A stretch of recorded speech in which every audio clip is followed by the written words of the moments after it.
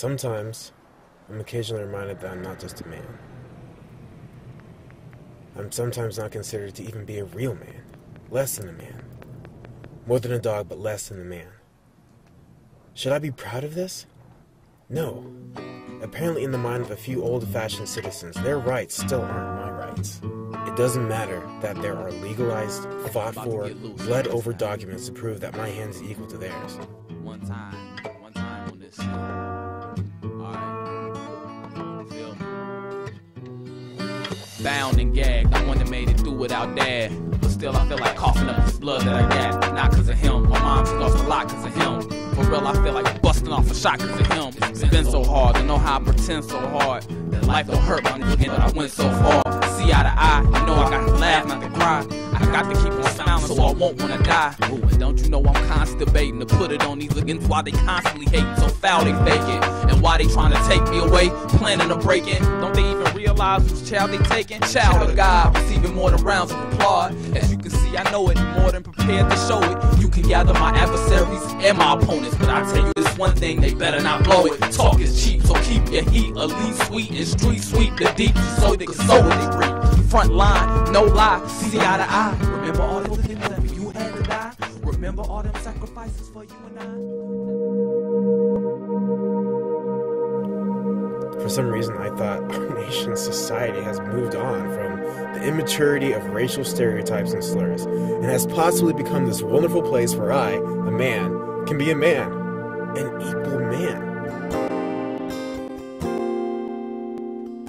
Not a man strapped down by ancestry labels and pretenses. Not a man whose racial background automatically places him in a category of laziness, drug addict, stupidity, dangerous, or thug.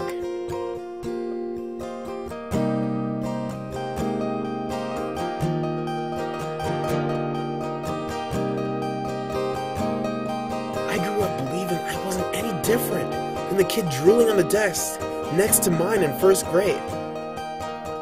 I did, though, realize after a few years of maturing that I was different. Though I was different because of my mind, not my skin. My determination, not my family's integration. My heart, not my roots.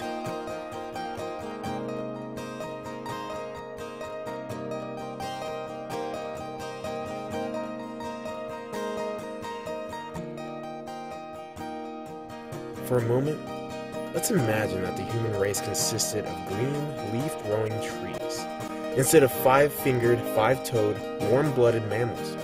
Now, what does it take to be a tree?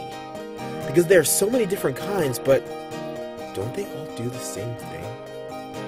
They may consist of different qualities, different attributes such as height, width, habitat, but their purpose, their job, they're all the same.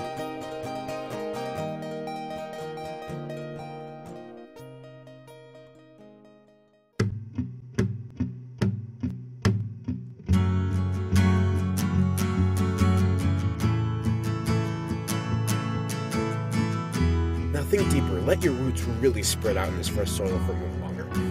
Can a tree choose where it is planted? Does it have the option? I've seen trees spring out of solid stone, rock-hard stone. And then I've seen trees die in fresh soil after being nurtured and watered by hand daily. Not all trees grow. Not all trees have an opportunity to grow. It's no longer about where the tree is planted or whether it's lucky enough to receive first-hand nourishment. Like that little sapling that found itself wedged in a dark, tight crevice. A person can either choose to focus on where they are, accepting their fate, staying and dying where they are planted, or they can choose to focus on that little ray of light, creeping through a crack barely big enough to squeeze through, let alone grow in. Don't ever let obstacles, I'll call them weeds, keep you from growing. My father once told me that because I'm a black young man, I was going to have to work twice as hard as my more fortunate white brothers in order to surmount to something, to make it in life. Man, I really wish that wasn't true. but it is. But even the largest redwood trees, starting out as an unprotected seed, had to avoid the weeds in order to grow. Everyone, every person, every individual has his or her own weeds. Some are noticeably defined. Others are very well hidden, unknown, or undiscovered. But everyone has one. Every person of every racial background and nationality has weeds. In that instance, we are all the same. Now, with God's help, if we continue to grow, then we rise and we are different. Don't let where you are planted keep you from growing, or the weeds of this life choke you dry before you have a chance to be a massive redwood tree. Be more than what people say you are. Be what God has planned for you to be before it's too late.